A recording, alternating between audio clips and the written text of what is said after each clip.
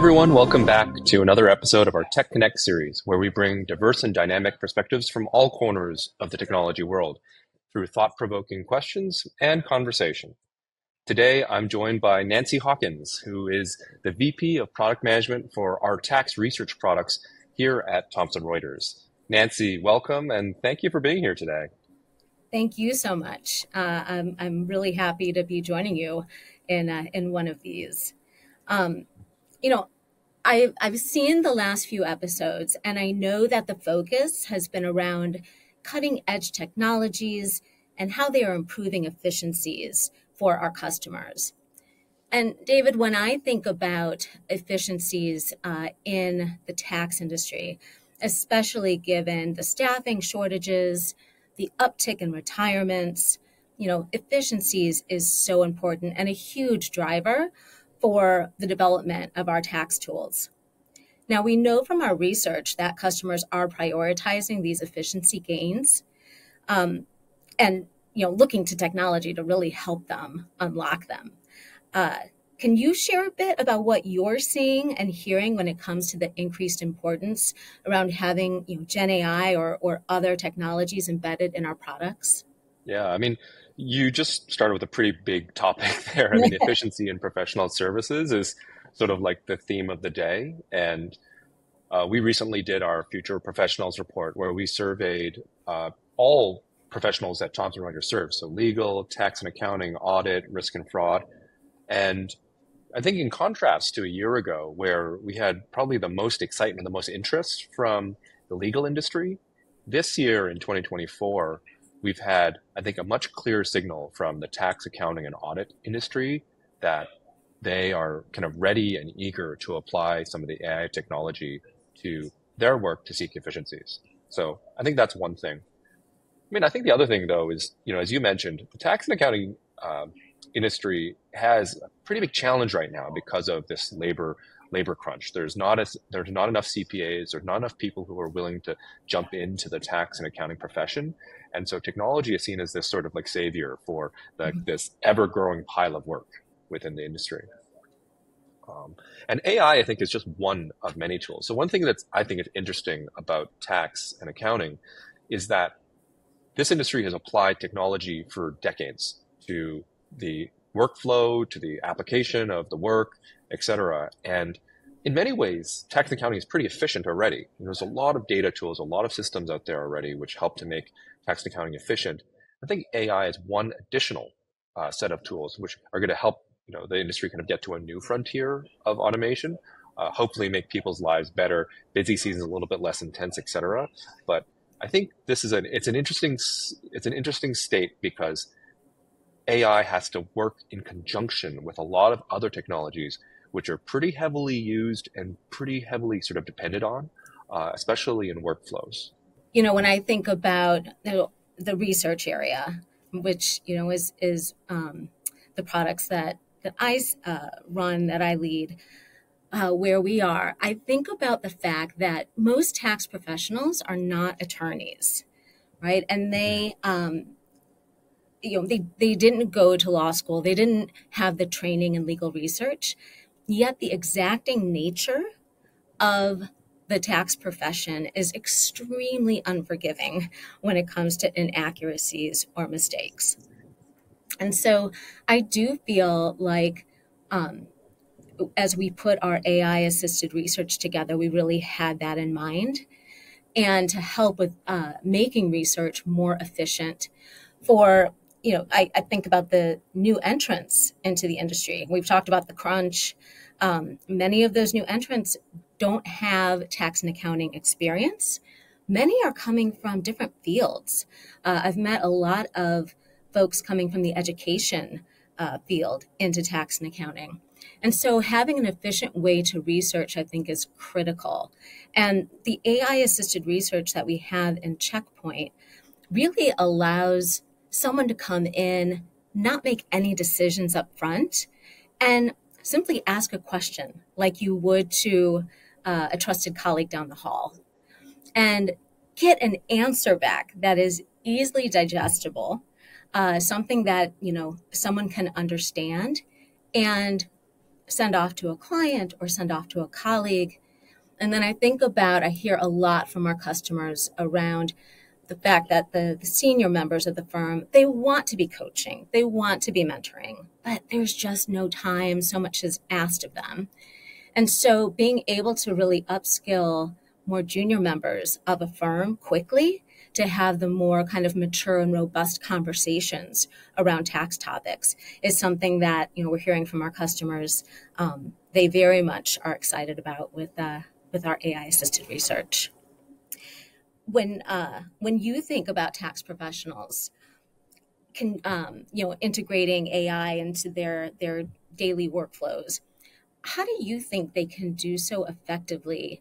And are there any resources or training that you think are necessary to, really help them maximize the benefit of that? No, it's interesting. I think that some of the things you shared around how tax research is so core to the way that many of these tax professionals work, Mm. but tax research has been sort of almost like cobbled together, right? So people just try to figure what's the best way to get answers. And sometimes people rely on, Google search. Some people rely on professional products like Checkpoint, et cetera. And so I've observed, and I think you've probably seen the same with our customers, that I think we have a very sort of pragmatic and also a pretty creative group of customers in how they try to get information. Because I think tax research in particular moves quickly. Yes, there's long-standing principles that you have to be trained on, but the Mhm. law changes every single year in some cases, even more frequently at times as rules and judgments are rendered. Mm. And so, sort of a long way of saying that, uh, I think for training, I think the best thing possible is to get your hands on some of these tools. And even if it's the publicly available products, I think that learning how to use generative AI is like learning uh, a new fluency of technology. Mm. Just like how it took everyone a while to get used to how to use Excel, how to use PowerPoint, how to use email, how to use text and IM efficiently and effectively. All those things took time, and the best way was to actually just start to get your hands on it. And so, uh, even if a customer doesn't have access to Checkpoint Edge with Co-Counsel, which we all want, we all want our customers to have handle on, I think you'll learn a ton just by using some of the publicly available generative AI tools to be able to get an understanding of how the systems behave, how to ask questions effectively, how to understand and interpret the results.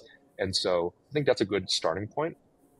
I think from there, then I think there is a step to then look at some of the professional grade solutions like Checkpoint Edge with Co-Counsel and Co-Counsel more generally to see, okay, how do I start to apply this after I have some fluency in the technology into my day-to-day work? Now, we've been working on Checkpoint Edge with Co-Counsel for some time, and I'm really, really excited about its launch. And so, Nancy, can you just share a little bit more about what's really unique about Mm. this capability about Checkpoint with Co-Counsel, and how is it different? Again, if you were to Mm. compare and contrast versus like a ChatGPT or a Gemini or a Copilot, what's different, and what makes Checkpoint special? Yeah, it's a great question. When we were in the beta phase of our customer research, I heard one customer say, and this really stuck with me. He said, "What I do is specialized. So why wouldn't I want a specialized, Gen AI research system?" And so I think it does come down to our content. And if you would ask me what differentiates Checkpoint full stop, from other research platforms, I would have said the same thing. But it really is the content that is created, yes, by outside experts and also by the internal experts we have who have, deep domain expertise in their various areas of tax and accounting that they worked in before coming to Thomson Reuters.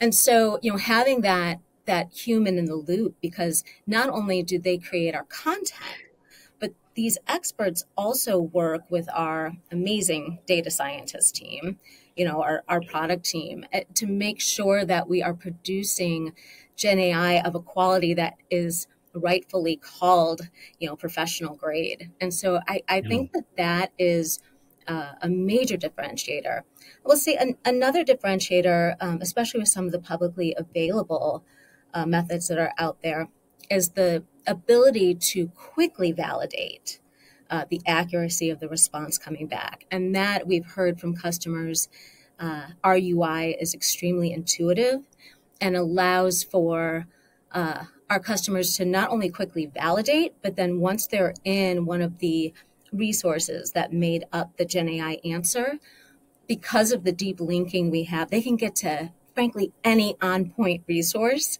that Checkpoint has on their topic. And so that's something that our customers are really excited about as well. So, Nancy, just maybe just to dig a bit deeper into that question around checkpoint.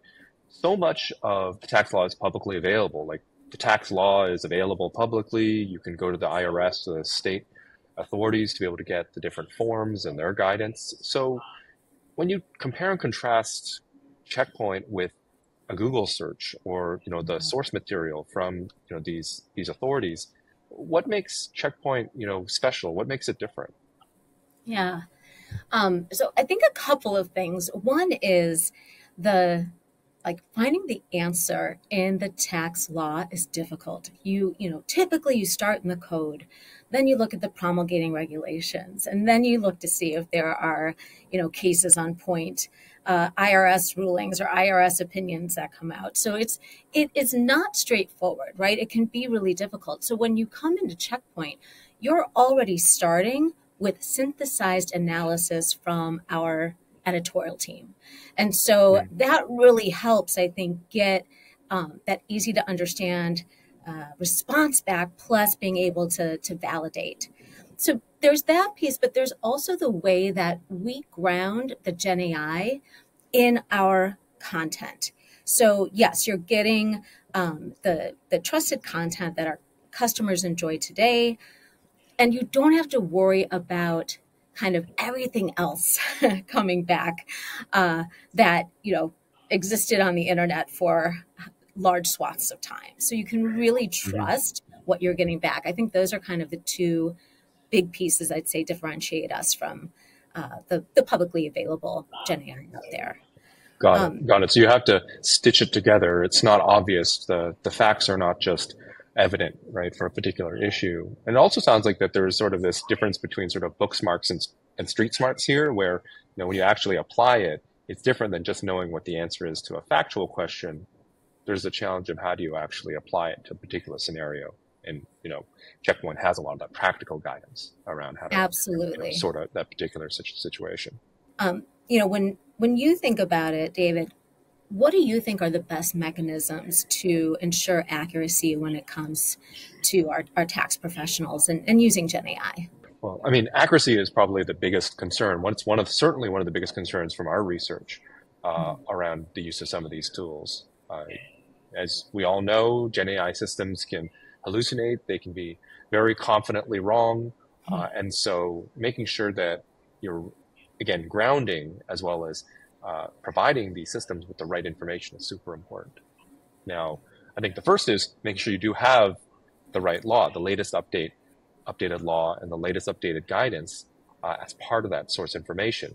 Because if you do just a general, Google search, or you do a general search across the tax law, you don't know if you're getting the 2023, 2024, 2021, 2020, and older and older and older tax law, because you can just search for an issue. And so making sure that you understand the relevance and the currency of the law is paramount to any type of research. I think the second thing is making sure that, again, on top of the search, is that you have the relevant sort of human in the loop to validate and to check the results of these systems.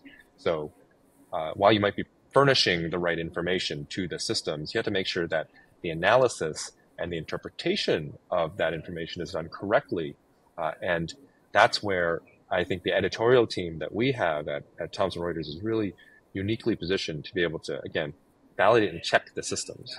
So when we have launched any of our knowledge and any of our research systems, we have an army of people do Mhm. feedback and validation of the answers, where we create real life questions and then batter those systems, right, to be able to say, okay, what about this? What about this? What about this question? What about this scenario? Repeatedly, so that we can quantify and understand the quality and the accuracy and performance of these systems before we make them available. And so we all know that GenAI systems are not perfect, but it's so much more helpful when you know how perfect or how imperfect they are, what types of questions they perform well, what type of questions you might have to check a little bit more. So that's what we're trying to do at Thomson Reuters. When we think about professional grade AI, it's one, quality has to be very high, but on top of it, quality needs to be quantified. And so we want to make sure that our customers really understand, again, where's the bar, and also how much extra work do they need to do to be able to check or to validate, or in what cases can they trust it because it's very likely to be correct. So quite a lot. Again, very exciting. We are so thrilled with the availability of these tools and the potential for tax and accounting professionals to use them. So with that, I mean, Nancy, this has been a great conversation. We've come to time with all of these conversations. They just fly by, and it's been really great to speak to you today. I appreciate you taking the time to give us some insights and best practices around some of these task complexities. Any last thoughts you want to share with the audience before we sign off?